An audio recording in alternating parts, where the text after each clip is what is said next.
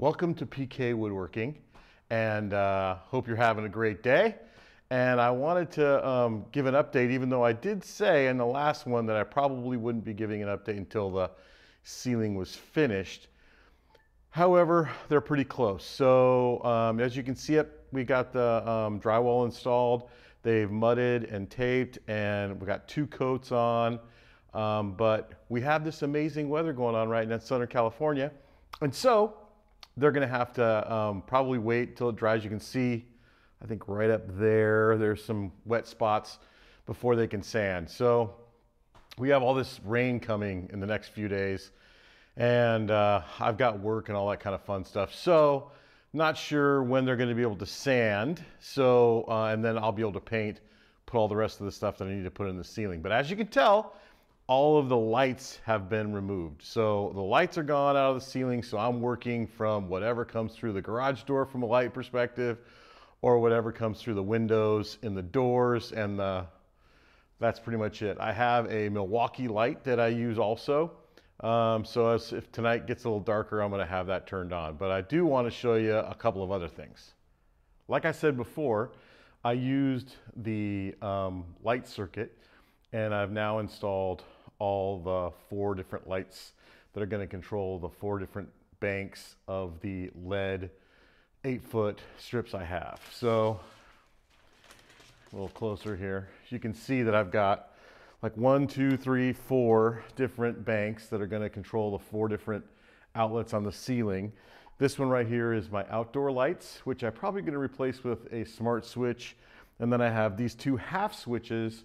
Bottom one is for the fans, top one is for the air scrubbers. The air scrubbers are controlled off of the grit system. So those will just be on, and I'll loop them through the grit sensor in the ceiling when I install that. Okay, now why we're here today, which is the insulation. So I have 3 pallets of insulation.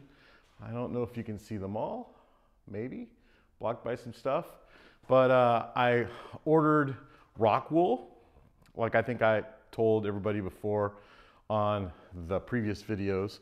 These are actually the insulation. These aren't the rock wool safe and sound, although these have properties to hopefully make it quieter in here for my neighbors if it ever does become an issue. But I have R23 that are gonna go into the walls. And the way I'm going to do it is they come in 4-foot bats. I'm going to put the 4-foot bat on the top. I'm going to put the 4-foot bat on the bottom. And then hopefully most of my cutting and stuff that is required to do this with a little bread knife basically will happen in that middle section where I installed most of this stuff. Although there's going to be a bunch of stuff where I'm going to have to cut also. So anyways, we'll see how that goes. I will run a video in the background that I'll probably speed up and cram into this same video as I do this over the next 2 days. Hopefully I can get that done in the next couple of days because it's going to start raining tomorrow. Which kind of leads me to show you why I've got all this stuff inside the shop. Unfortunately, I think he's going to have to do some sanding while some of my things, these things here, not the machines I'm going to keep, but are going to be in the shop, which includes a planer that I'm still trying to sell. It's out there on the in the front area. Don't want it to get into the weather, deal with any of that stuff. So let me show you the ceiling again. The ceiling has got all the holes routed out, roto-zipped for the speakers in it, and then right there is one of the access points for the ceiling that they'll blow in the insulation. So I've got the scheduled already, the blow-in insulation. They're gonna put R38 in the ceiling, gonna blow in cellulose. I've got 2 access panels, one here and then one down there. Also this weekend, I'm going to put in some L brackets on both sides. It was an idea from my dad. And then I'll put some trim around the outside of it to make it look nice for the 2 pieces that will go inside there.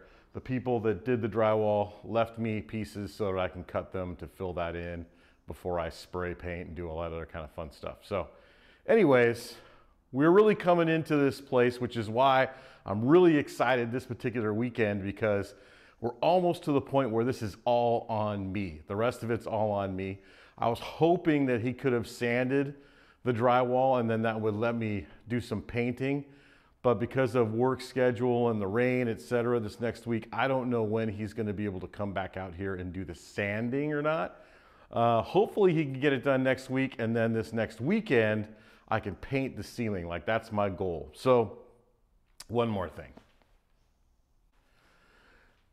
As part of this, which is really cool, they laid down all of this paper on the concrete to keep from the splatters of the guy doing the mud and tape from hitting the concrete, which I love. So I told them they're going to leave this, even though it's going to have all this goo on here. They're going to leave this, and all I'm going to do after I put up the rest of this insulation is I'm going to put some 10-foot 2 mil all the way around the outside of the shop.